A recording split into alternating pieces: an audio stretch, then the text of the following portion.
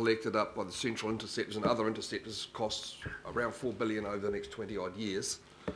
The concern we're hearing from sort of the Rodney, Franklin, some of the Waitakere people is those costs have been socialised. They've been, the ratepayers are paying for those. The costs for the outer area, which you're intimating you might bring forward to be quicker, will be borne by the property owners. Is that the first? Is that a standpoint that you're working on? Yeah, well, you can say generally at a national level, that's what's been happening at a rural perspective, right? And that's something that we have to work through, because we do understand. I think that's at a national level. There's quite a lot of discussion about that. Exactly. And Andrew, do you want to elaborate on that? Yeah, the question of equity between rural and urban ratepayers is an important one. Now, I don't think we're suggesting that the investment is necessarily rushed or brought forward in that sense. What we're saying is we need to get as quickly as possible a framework in place that sets limits and clear objectives, but the time frame for actually achieving those limits is one that we need to work through, and that's where questions of equity will come in, and the council will need to make decisions about investment priorities and timeframes. So, through you, Mr. Chair, the limits will be set catchment by catchment, or will they be standardised right across the board? They'll be set. At the moment, we're figuring out whether it's at the catchment level, multi-catchments, or what's called a freshwater management unit. I don't think we'd be necessarily setting limits right across the region. There will be national bottom lines, however, that we will need to comply with. Two more questions. The role of NGOs in this consultation, non-government organisations. So the catchment accounting process, and it's jargon, but that we're required to enter into, and that we're proposing to collaborate in order to achieve, will include NGOs, both NGOs representing sector groups and NGOs representing the environment. So they will be there as we're developing up that picture, that stock take effectively of what's going on in a catchment.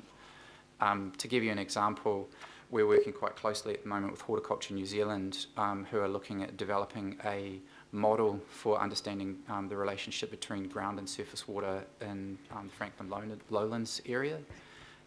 Now that model that they're developing is potentially one that can be transferred to be used elsewhere in the region, and so we're wanting to understand that. We'll do that as part of that catchment accounting process. My final question, if I may, Mr. Chair, is about the costs of consultation. So some groups get paid for consultation, others have to front foot. Often the science around this is very, very expensive. How are we looking at sort of working that through in a fair and equitable manner? It's a good question, and that's one of the driving reasons why we've decided to take this gentle approach and try and work through existing forums and networks. So as much as possible, we want to focus on value add, not work add or time add. So there is already a lot going on and a lot of engagement going on. We don't want to double that up.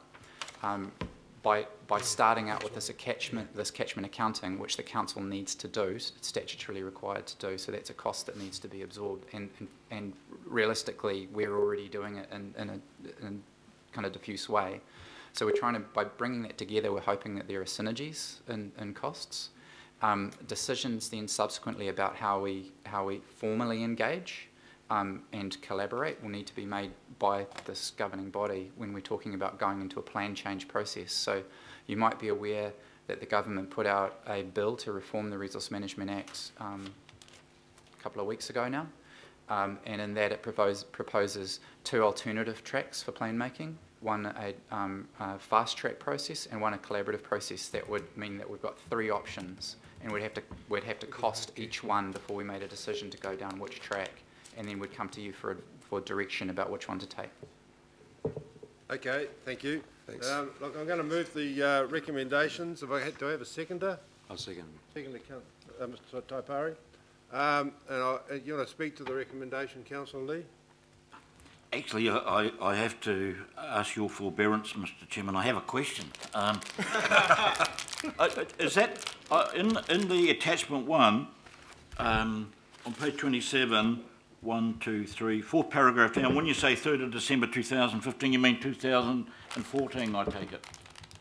Or are you anticipating? I think that's a typo. Any, Sorry, no, on 3rd of Chairman, December. I support sorry, this. Today. This is today. Okay. So this, Yes, this, today. You're anticipating we're... Well, it just, through the chair, that it's impractical for us. I don't think that's a good idea, doing that. That's... I know you don't mean it, but that's disrespectful of democracy if you're deciding, you're writing this before what the council will resolve, right? So look, I was hoping it was a typo, but anyway, look, I support this, and I think we need to get on with it. Yep. We are talking about water, which is vital for the city, for our economy, for ecosystem function, for life itself. And that is of the highest priority for all those reasons. But we are talking about H2O, and what I'm hearing, and that may be because of the influence of the Independent Maori Statutory Board members, but it seems to be all about mana whenua, which are the various tribal entities around Auckland and beyond. And I think that's well and good. But this is bigger than that. This is bigger than what mana whenua groups want or don't want, or Te Waka Angamua or the IMSB, or who actually represents mana whenua. Or that's all very interesting, but this is vital, and I'd hate to see the program derailed or over-bureaucratised or costed out because of all this extra stuff. And I think if we just focus on the work, comply with our statutory obligations under Part 2 of the Resource Management Act, and it's all in there, and get the job done. Thank you. Thank you. With that, I'll put the motion. Those in favour? Aye. Against? Declare that carried. Thank you. We now have a 5-minute break. Thank you.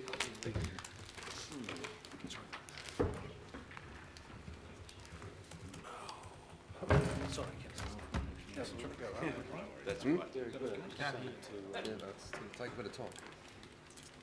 Sorry, Councillor.